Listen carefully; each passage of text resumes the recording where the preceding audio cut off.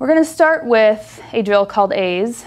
A's is really focused on firing your hip flexors, which are the muscles right in front of your hips, in a really rhythmic and dynamic manner. Leg speed and turnover is derived from the hips, so that's why this drill becomes really important. To do this drill, you just want to stand really upright and tall, and think about kind of driving your knee as if you're going to knee a soccer ball straight into the air. You quickly accelerate your knee up from your hip, and then repeat with the opposite leg. And as you can see, Mario's posture is really tall and upright. His knee is coming to about a 90-degree angle, and it's a really quick turnover.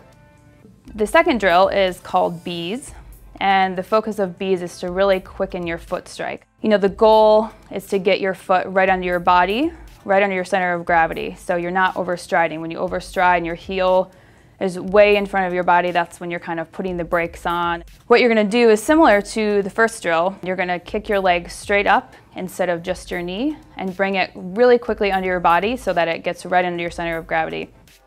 It's a little bit awkward at first, so really just start with walking, kick your leg out, get it under your body, and just do that really casually until you can kind of add a skip in. The third drill is called C's, or probably more commonly known as heel kicks or butt kicks. Better efficient heel lift will lead to a more efficient stride. Start with a really quick running cadence and get your heel really just kicking up to your butt.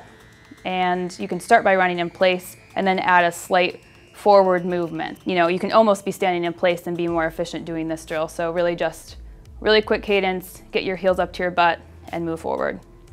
So once you've mastered all of the basic mechanics of these three drills, you're going to put them together starting with about 10 seconds each or even 20 seconds and just do them back to back. Eventually, if you want to segue into strides after this, so you'll go straight from heel kicks right into a really fast, quick run.